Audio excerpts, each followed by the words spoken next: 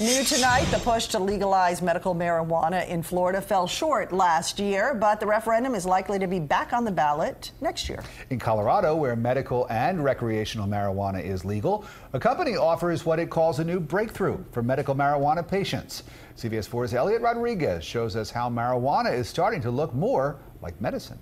Until now, medical marijuana looked like this, or even this. Now, Mountain High Products in Boulder, Colorado has come up with this. And our newest product is the Wana Caps. Owner John Whiteman says Wana Caps look and act more like traditional medicine. We feel like we are making an important step forward here in offering patients another alternative to consuming cannabis. Mountain High worked with Cannabix, a pharmaceutical company based in Israel, to develop the first extended-release formula to make marijuana last up to 12 hours.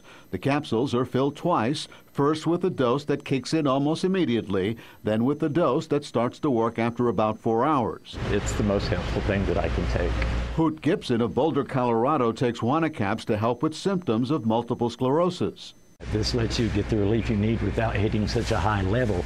Gibson also says the capsules are much more convenient and socially acceptable than smoking. I have to worry about being seen medicating in the old-fashioned ways. But Dr. Kenan Hurd urges caution about marijuana that claims to be medicine. Utility of this isn't clear. We don't have the medical knowledge to say that marijuana is used to treat the vast majority of conditions that people are using it for. But the makers of Wana Caps think their product could offer a bridge to mainstream medicine.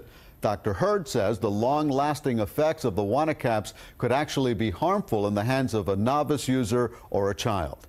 Elliot Rodriguez, CBS 4 News Tonight. There you go. Debate